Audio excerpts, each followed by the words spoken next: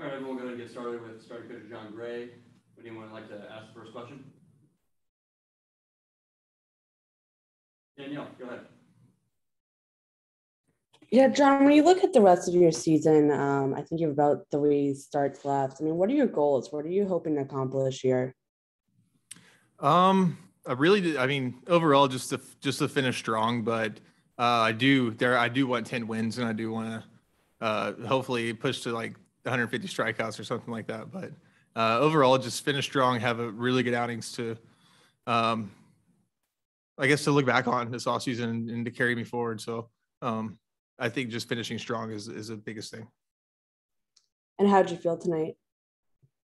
Okay. I felt okay. We made some good pitches. They hit the ball pretty well early on, but I think we kept them off balance. We didn't sit on one single thing that we were working on or nothing like that. So I think we kept them. We stayed unpredictable and kept them on their feet. So I think we did a good job of mixing.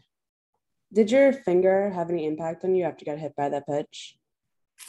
Yeah, it did. It hurt like heck, but it didn't swell up. Nothing bad. So it just kind of got stiff as the night went on. But yeah, really lucky there. I need to do a better job of bunting so it doesn't happen again. Thank you. We're good. Tom starting. Yeah, John. The 5th inning where Albies walked to start it off. How big was that play by Diaz to get him on the steal? That was huge, and it's awesome having D back there. These guys got a hose, and he's one of the best at throwing runners out. And if we give him a chance, he's going to do it. So it was really awesome for him to come up big right there and get that out. It was awesome.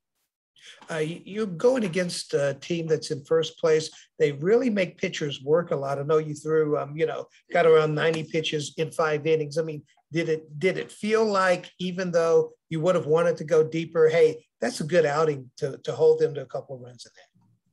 Yeah, I think so. I was a little that's the thing I was disappointed about. I really wanted to get 6, but if I just get rid of one of those batters earlier in the first inning, I think we would have been 6, possibly 7. So, but still, just against a good lineup like that, it always feels good to come out on top, and especially have the bullpen carry it the rest of the way and do a great job. So, it was a good around ball game in all parts, I think. And last one for me, you guys are facing a lot of the contending teams right now. I mean, obviously you guys aren't in that type of contention, but can you use this to prepare for maybe a day when you may be in that kind of contention? Yeah, absolutely. And this is where we want to be on our strongest point next year at this time. So I think if we're playing really good ball right now and we learn from that, I think it's going to carry us a long ways. So I absolutely want us to finish as strong as we can, because I know that I know we're a lot better team than people think we are, and it's starting to show a lot. And even the first rough month and a half of the season or whatever, besides that, I feel like we've been a pretty solid team, and we're just going to get better from there.